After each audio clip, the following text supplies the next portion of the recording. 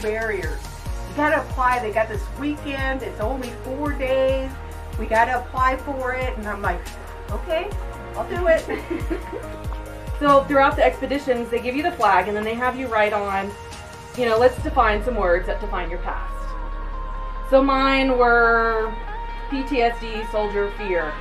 But then I also got a new flag and I embroidered just the mountain strength and peace on here, so I didn't have to look at my past and not look at anything from before and just kind of look where I'm going now. Yeah.